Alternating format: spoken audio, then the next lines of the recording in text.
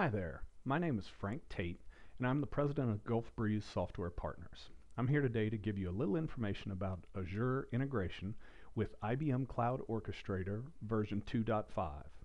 This integration was just introduced in this latest version of ICO and is quite different from the Amazon, AWS, and IBM SoftLayer integrations.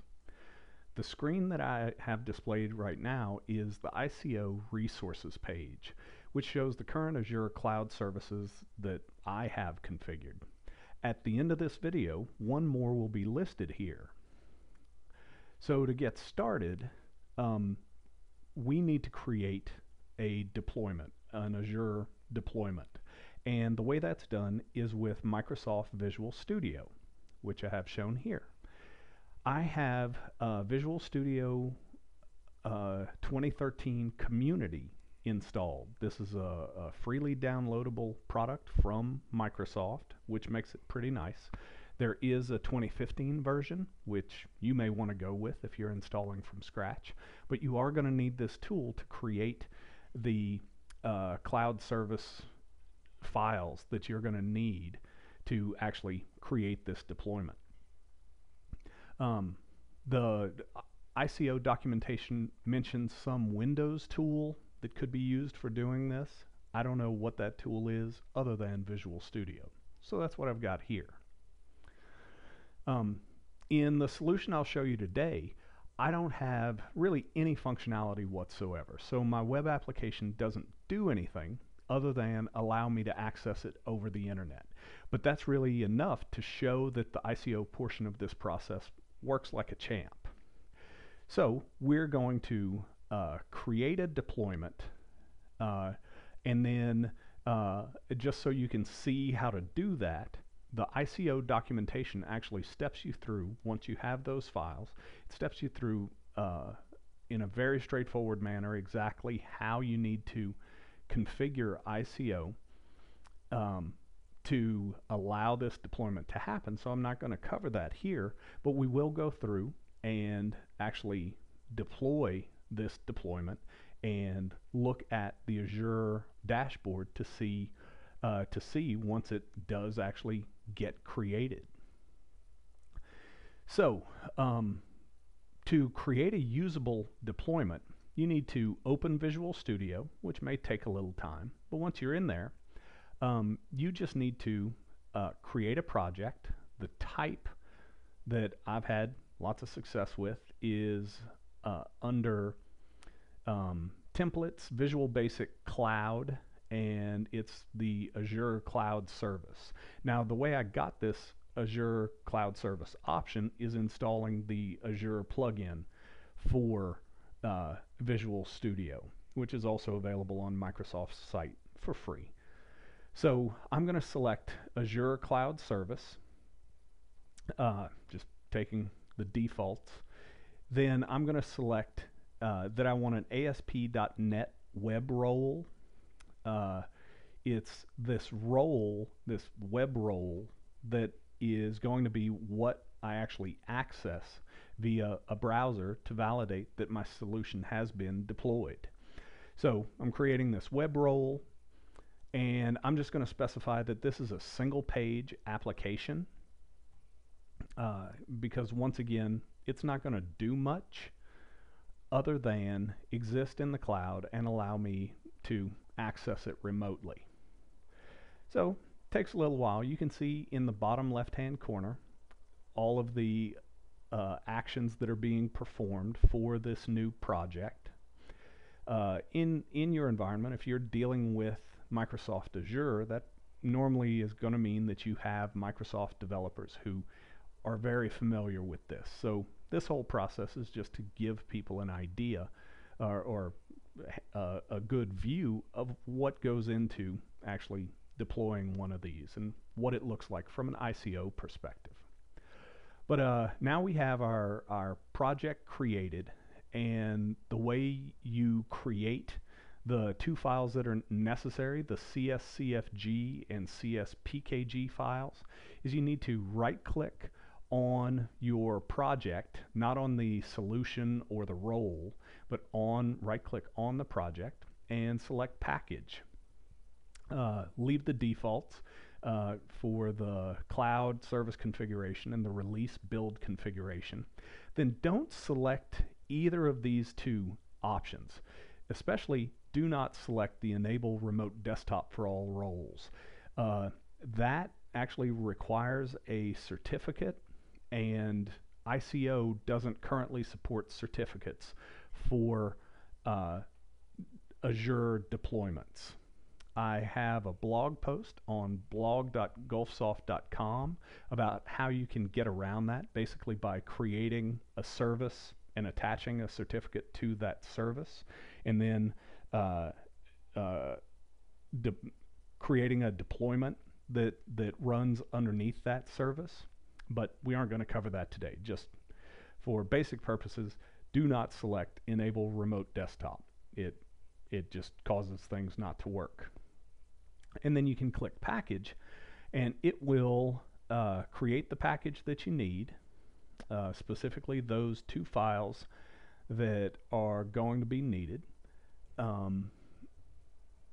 And it has, you can see in the bottom right, it's still going, and then in the bottom left it says publish successful, and it actually automatically brings up this file explorer with the folder containing the two files that I need to upload to my storage on Azure. Now, I've already done that. I just wanted to show you from Visual Studio just how easy it is to create these files, and that's all you need to do. Now, I'm going to go into ICO and Azure to show you some additional things. So first of all, I'm going to go into Azure. I'm in my Azure dashboard, and just going to clean some of that up. And I see all of the elements that I have, or items that I have. One of the things that I have is storage defined, and so I'm going to click on storage over on the left, even though it was in the center portion there. I just want to show you exactly what's in my storage. I have two storage locations defined, or storage components defined. The one that I'm using for this is this FTGBSP, and in here I can go into containers, because it's you need to put your two files, your CSCFG and CSPKG files, into a container. And I can see the URL here. It's this URL that actually needs to be specified when you create your Azure region from ICO. So you can just copy it from here. And I can actually go look inside this container, and I'll see the files that I've already uploaded. You can upload some new ones by clicking on new down here, for example, but the files that I uploaded are shown here, and when I created my template, I specified these file names, the template in ICO, to create the deployment package template. I specified these file names. So these are the ones that, they aren't the ones I just created, but it's a service that's essentially identical except for the name. I can also see the cloud services that I currently have defined. So I have a couple of these defined.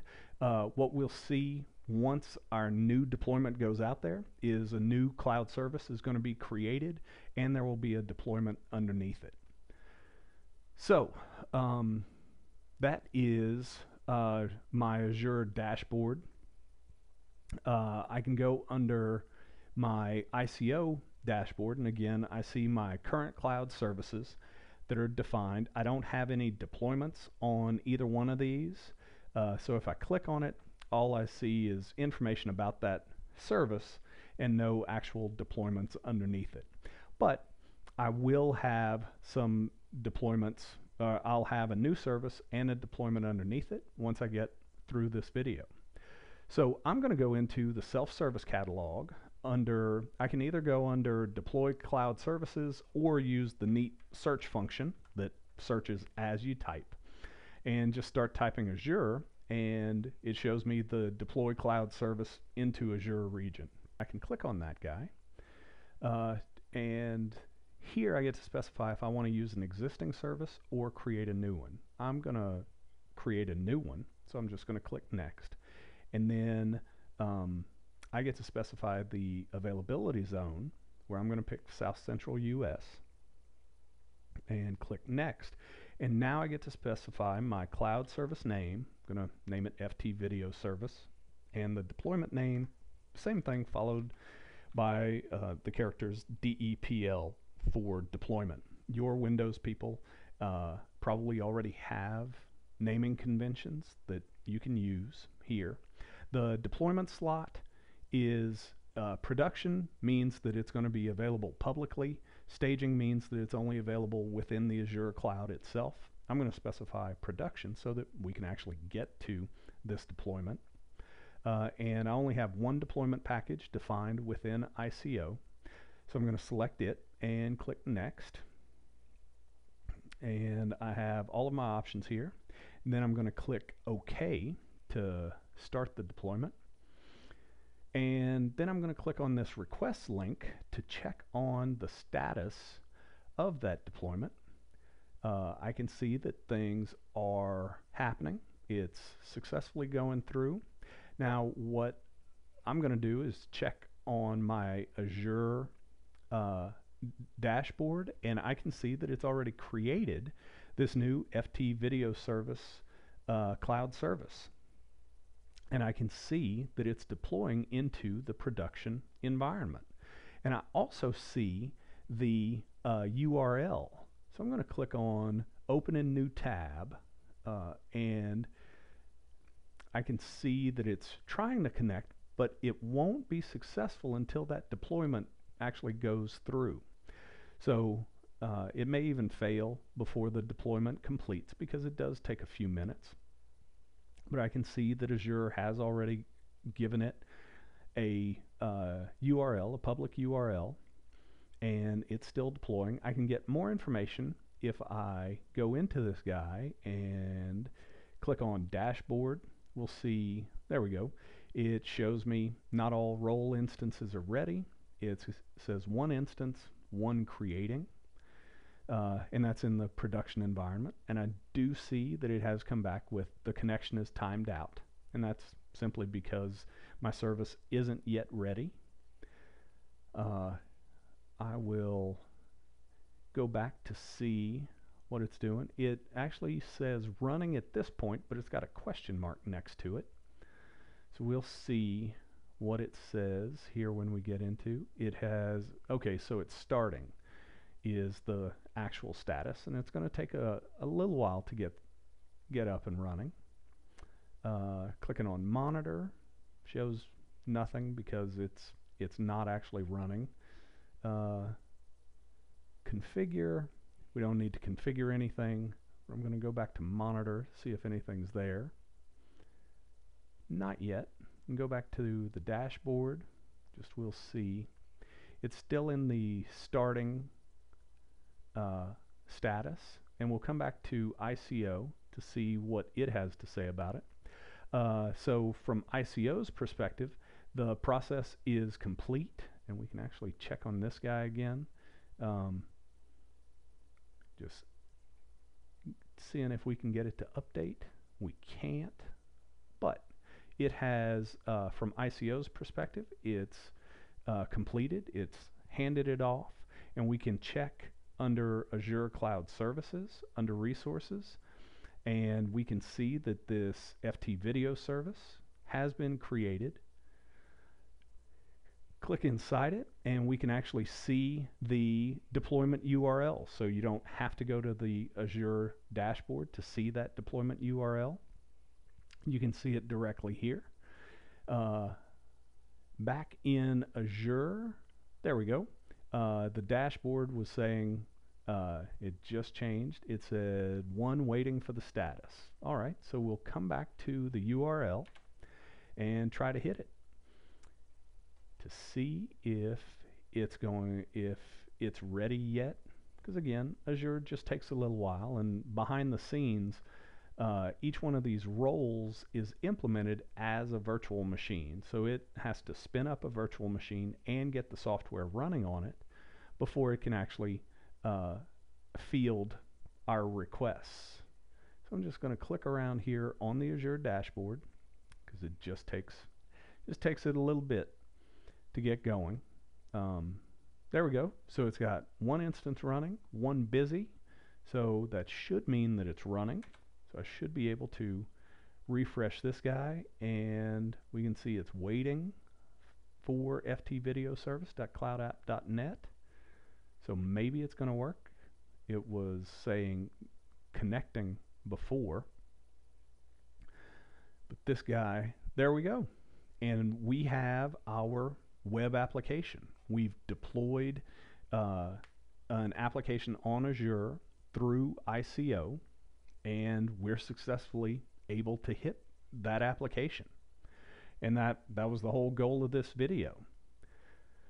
So we have gone through, we created a deployment package under Visual Studio. Then we went and deployed that package through ICO. I didn't cover the details of registering that and so forth. I'll do that in another video possibly, but it is in the documentation.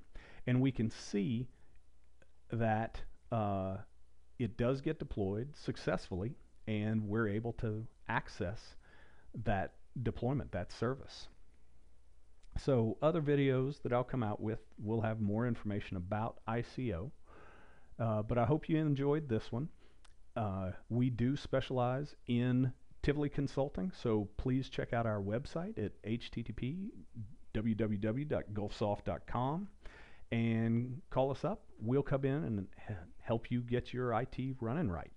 Thank you very much.